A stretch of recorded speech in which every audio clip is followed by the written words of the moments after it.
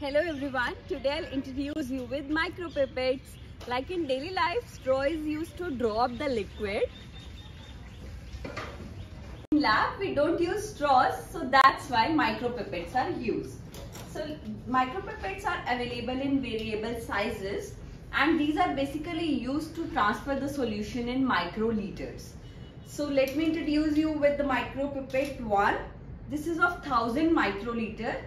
This is the upper limit of the micropipette, and this one 1 ml is equals to 1000 microliter. Like this micropipette is of 100 microliter and this one is of 10 microliters. So how we have to transfer the solution? Firstly, we have to take the tip of accurate size of this micropipette. Afterwards, you have to insert the tip. You have to gently place the plunger, take the solution and transfer into the vial.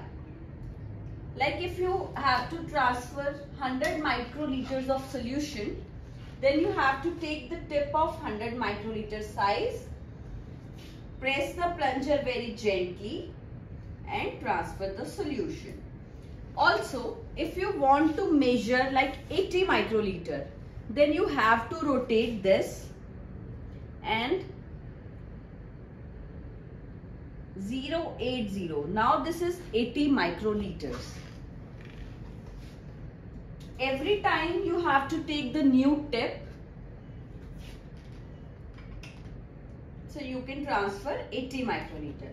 Similarly, if you want to transfer 10 microliter of solution, so you have to choose another tip of small size and press the plunger gently, and there are few warnings, like never put this micropipette into the solution directly.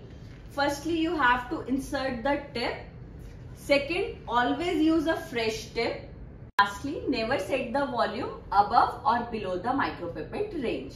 So I hope you like this video. So like, share and subscribe. Thank you.